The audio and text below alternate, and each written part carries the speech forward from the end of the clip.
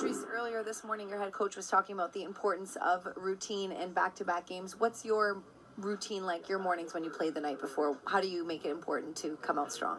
Yeah, you just try to loosen up the body and make sure you stay sharp and focus on the new job, I guess, at hand, and looking at in the lineup and knowing what your matchup is and starting to visualizing what's coming.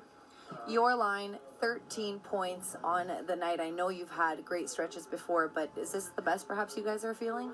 I don't know. I think we're trying to focus in the moment, and it's things are going well. That being said, that's when you gotta stay even more on your toes and make sure you know that teams are coming and be ready for whatever is in front of you.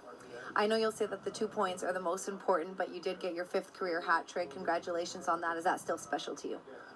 Yeah. I mean, it's a very unselfish play by Brad, and it's one of those things where very happy with it, and I thought it was a great effort by everyone.